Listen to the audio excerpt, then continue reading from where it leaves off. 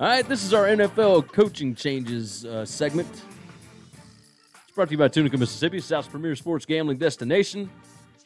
They've got 6 incredible sports books. You can read about all of them at tunicatravel.com. Go check that thing out. You can find more about us over at winningcureseverything.com. Let's jump into it. There's only been a few, just a handful of hires. The Packers hire Titans OC Matt LaFleur. The 22nd best offense in the NFL, Matt LaFleur. Hey, baby. I see what you're doing there, Green Bay. This is all Sean McVay. I don't have any This is all Sean McVay. they're doing. No, they want it. Teams want anything that is close to Sean McVay right now. I don't understand it. I don't think that's smart. I don't think it is either. I don't Go think out and it's smart. find the best guy. Like Frank Reich had nothing to do with Sean McVay, and he is killing it in Indianapolis right now. Correct. So I don't understand it. Now watch LaFleur go out and win like 11 games next year. That ain't But happening. I mean, we've said crazy things. We didn't think highly of McVay when he went to L.A. I don't know that I didn't think highly. I just thought he was a child. Is this not the same thing? No, this isn't the same thing. You've got one guy that's an elite athlete, but is totally uncoachable, and you just brought another guy with no experience at all at being a head coach, had 5 minutes of experience being an offensive coordinator. Well, play caller. He was OC under McVay. Okay. Sure, But it like- was. In title only. Yeah, I know.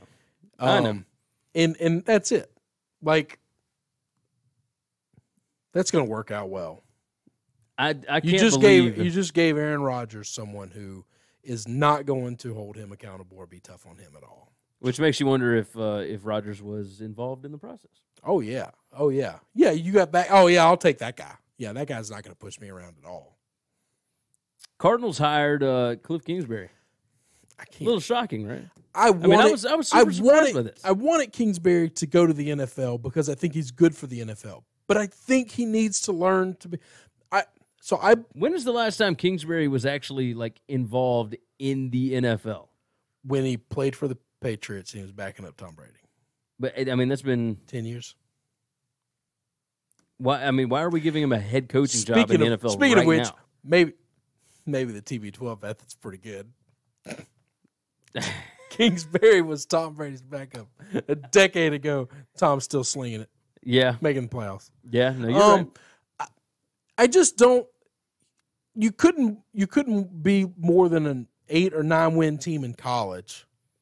Now, I and all think of a it's sudden a little you're going to bit be different. No, right? oh no, your caliber of talent, but I don't know. Listen, Arizona, you think they got much more talent than they had at Lubbock?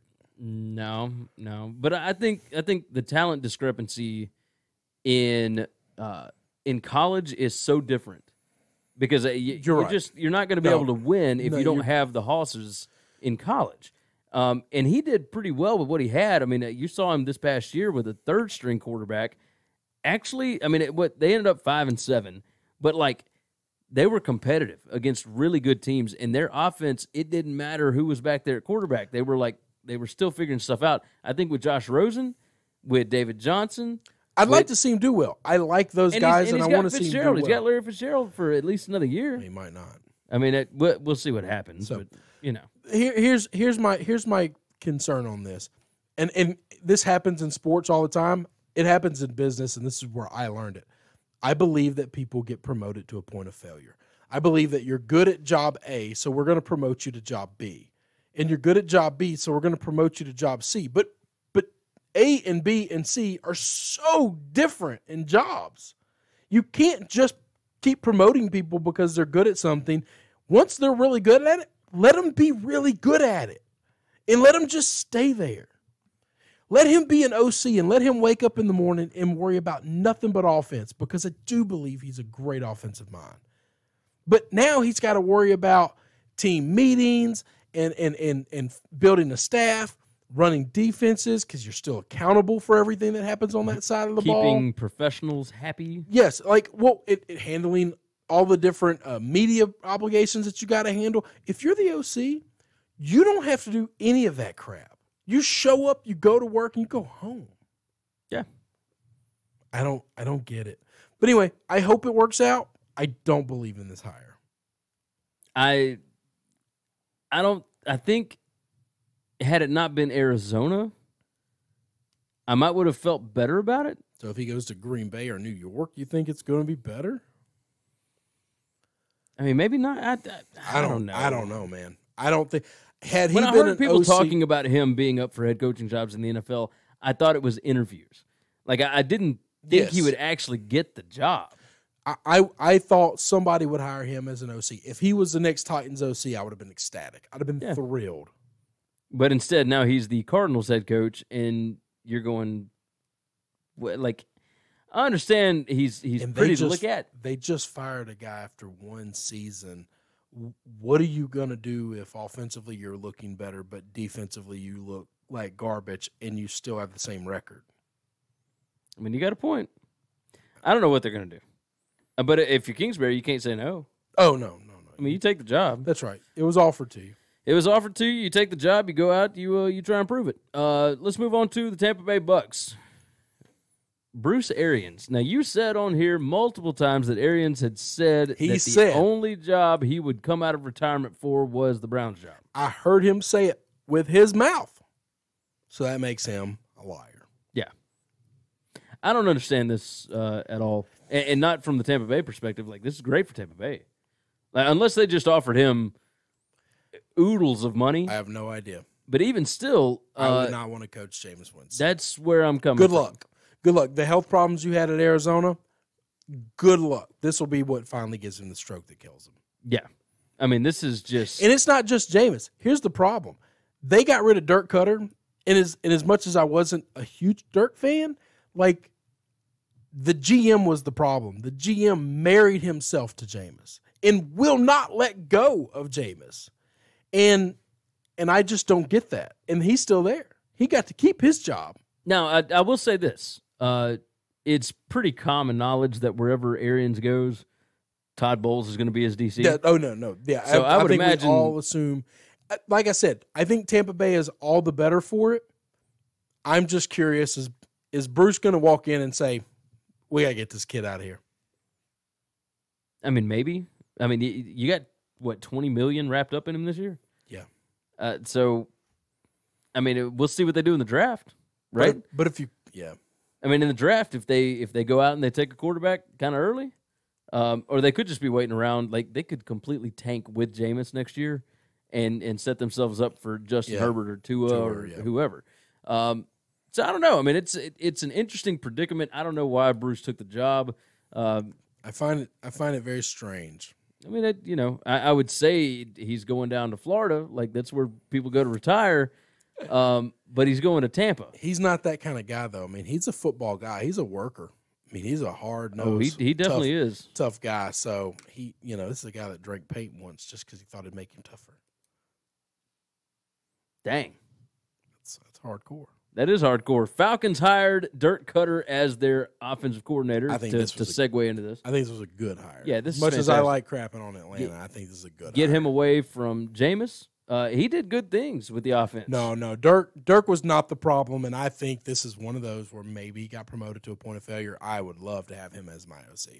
Yeah, and this is a good spot. You have a grown-up in the room now, too, and that's what's important because you just had a child in that room for a long time. Yeah, I mean, you get to coach Matt Ryan and all of the ridiculous talent that the Falcons have. They got to protect Ryan. They got to get back to running the football a little better. But they got to shore up the defense. And I think having that's Dan Quinn's getting that's Freeman. not Dirk's job. Well, it's the injuries, right? Yeah. So getting some of those guys back healthy, getting Freeman back at running back is going to help a lot. I mean, I think the Falcons it's going to be pretty good. Let's talk about the Browns candidates to close out because you are fired up about this. I'm just not happy. So I'm going to read through this list of coaches that they have interviewed already. Okay. And your face can say it all if you want, or you can make a sound, or you can whatever you want to do. Just read. Go through the list. So Freddie Kitchens, like okay. Greg Williams, you can understand that. Kevin Stefanski, Vikings OC for the last 4 games of the year. Yeah, he got 4 games under his belt. Okay. Yeah, and didn't look great. Matt Eberflus, probably the best candidate that maybe not the best. Colts defensive coordinator. Yeah, their defense has looked really good this year. Really good. Brian Flores, Pat's linebacker coach.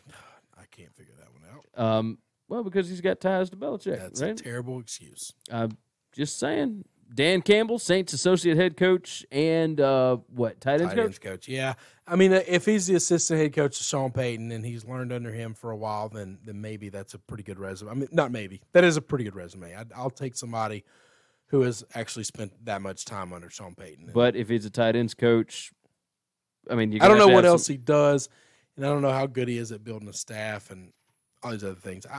I'm very disappointed. This is a list that I'm not thrilled with. And then the only former head coach here, Jim Caldwell. Oh yeah, that'll get you excited in the morning. Yeah, what did he coached the Lions and the Colts, and both of them to like losing records, right? Overall, and he wasn't terrible. I mean, he wasn't. He took the Lions to the playoff. He took the Colts to the playoff. He got the Lions out of the cellar. Yeah, but couldn't get him over the hump. He's like the most boring coach on the planet, and it's not something that excites your fan base. This team is, I mean, this is a Ferrari sitting in the garage just waiting for somebody to hop in and just give it. Now they're going to interview Mike McCarthy eventually. Would you feel they got him on McCarthy? the back burner?